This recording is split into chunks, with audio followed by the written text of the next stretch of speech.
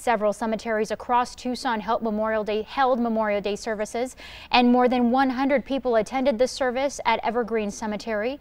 News 4 Tucson's Danelle Confair has more. It's a somber day for many as we remember those who've lost their lives to pay for our freedom.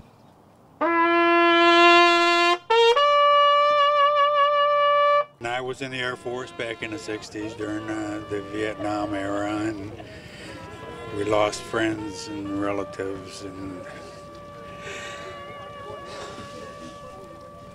still emotional for him. Monday's service brought families and veterans from all over together, taking the time to remember and honor those who died in the line of duty.